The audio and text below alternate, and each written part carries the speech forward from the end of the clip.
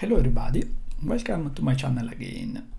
In this video I will show you some improvements I added on my simple tree generator inside my OpenGL engine.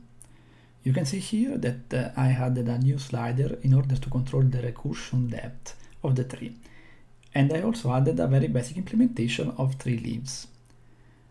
We can add a tree and we can see that now, for each final branch in the recursion tree, I added a small quote that is oriented along the same orientation of the last branch generated during the recursion.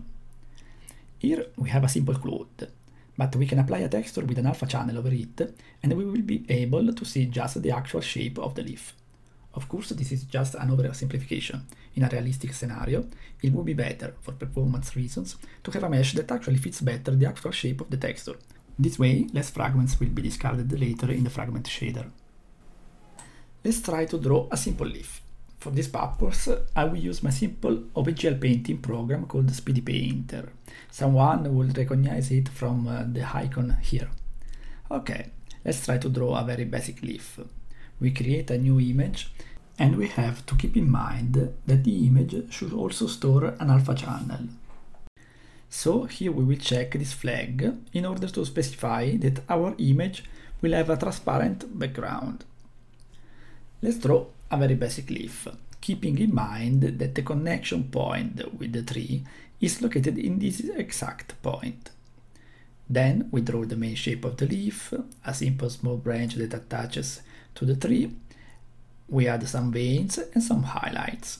When finished, we save the resulting image into a file. And again, we have to remember also now to use an image format that preserves also the alpha channel, like the PNG format. Otherwise, the transparency information will be lost. Now we can finally apply the tree leaf to our mesh and see how it looks. Okay, of course this is a conifer tree, so the result is not very realistic in this case. So let's try with a different type of tree.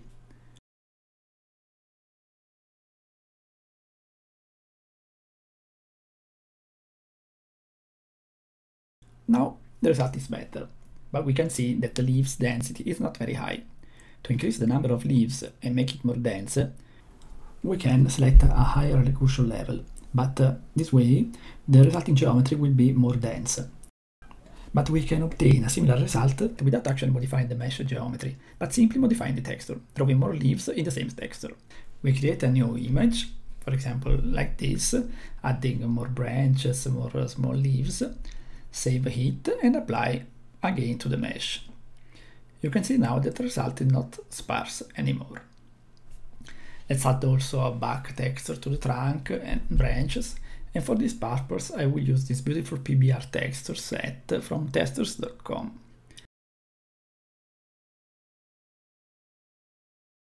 This is the resulting tree. This is of course just a simple example, but I think this tree could be good inside a stylized game that has not great photorealistic ambitions.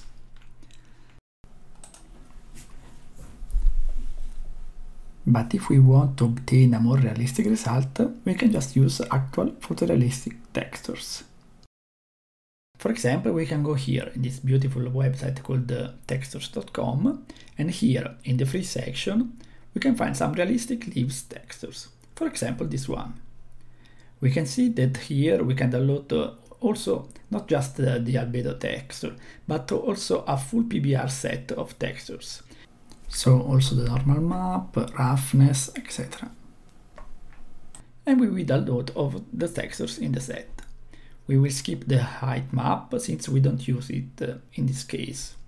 And we don't need the super high resolution textures. Now there is a small problem. We see that all those textures are in the TIFF format, and unfortunately the library that I use, STLB image, does not support this format. So I have to convert them into the PNG format. To speed up this process, I created a small script that converts them in the PNG format using the useful tool called ImageMagick. Once converted, we can apply them to the mesh, and we can see that the new result looks way more realistic. Of course, we can see that the entry point the point where the leaves are attached to the tree is not correct, because the texture is has it in a different position. But we don't notice that so much, so I will leave it this way. Now you can see also the more realistic lighting effect obtained by using the normal map and the roughness map.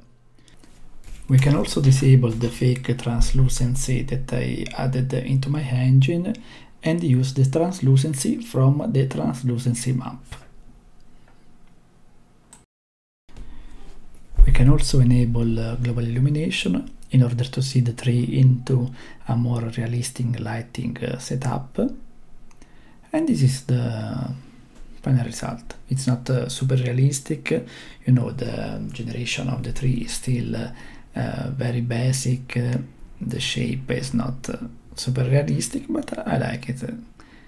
I think it's a good start. I hope you liked this little demo. Have a nice day, bye bye.